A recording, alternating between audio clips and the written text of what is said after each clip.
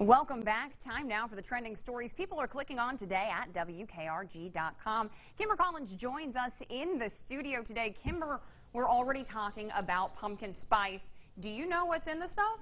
Actually, no. What is it, Dana? All right, here we go. Here are some ingredients. It really surprised me to find out there's actually no pumpkin in this recipe. Pumpkin spice is made out of cinnamon, ginger, nutmeg, allspice, and cloves, but I'm pretty sure there's also some flannel mixed in there too. That definitely fits the season, but I feel like I have to apologize first, right? We're talking about pumpkin spice in August, but I digress. I am a PSL fan, so bring on that cup of noodles. In a tweet, they actually say, did we kill pumpkin spice or bring it back from the dead? So the ramen noodle company says the new flavor will sit on Walmart shelves this October. The fall-inspired cup is not soup-based. The noodles are saucy and made with that pumpkin, non-pumpkin seasoning.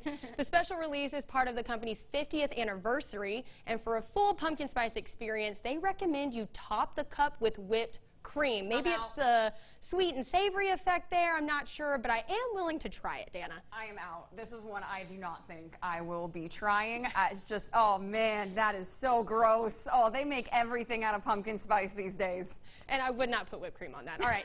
Things like this video you're about to see are sure to go viral. A man in handcuffs broke away from officers in Oklahoma this week, but it's what he did next. After running into the woods, he stole a four-wheeler and began a chase. One helicopter caught the chase on camera, the pilot saying the ATV was going nearly 70 miles per hour. There's no information on why the man was originally arrested, but after the cops blocked some dirt roads in his path, the suspect crashed out in some muddy water and was back in custody. And the helicopter pilot also said he has seen many chases, but nothing like this one.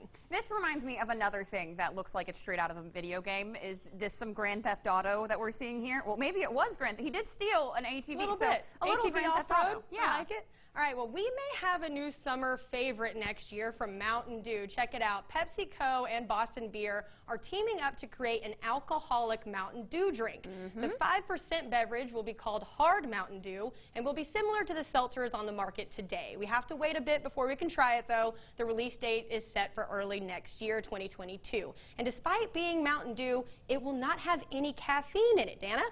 I don't know about this. We heard a little bit. You're going to tell us Debbie Williams is not a fan of the no caffeine. Yeah, she loves Mountain Dew, drinks it all the time, but she says you can't improve on perfection. Anyway, there's no caffeine, no sugar. Like, what's the point? I mean, I do love Mountain Dew. Without the caffeine, I feel like it's just a little lacking. A little bit. So here's the next question, right? What are the flavors? And to start, we're going to have 3 flavors: the original Mountain Dew, black cherry, and watermelon. I don't know. I mean, I'm here for the original, but I do have to ask, where is the Baja Blast? Absolutely. Where is it? I feel like Taco Bell's next in that partnership, right? But those are today's online headlines. You can see much more like this on WKRG.com.